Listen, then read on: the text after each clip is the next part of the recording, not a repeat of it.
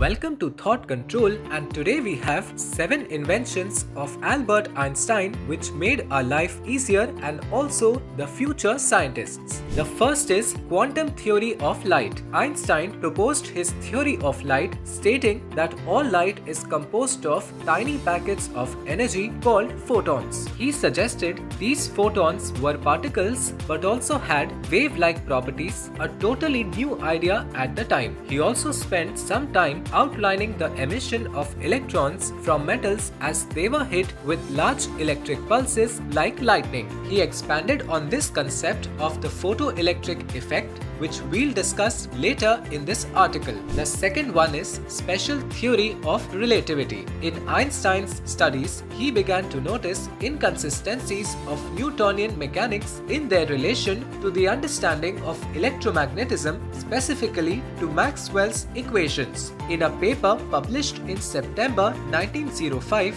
he proposed a new way of thinking about the mechanics of objects approaching the speed of light. The third is Avogadro's number. For anyone that has made it through a high school chemistry class, Avogadro's number might ring a bell.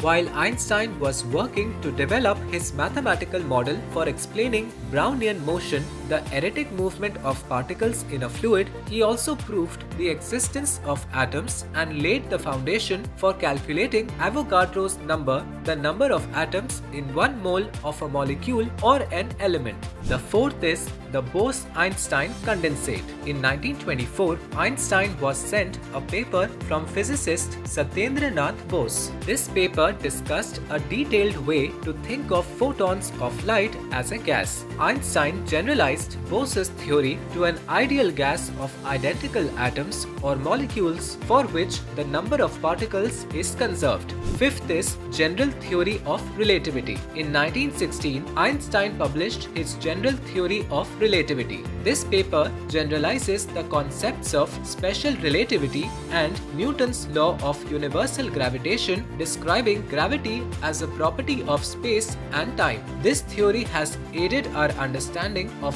how the large-scale structure of the universe is set up. The sixth is photoelectric effect.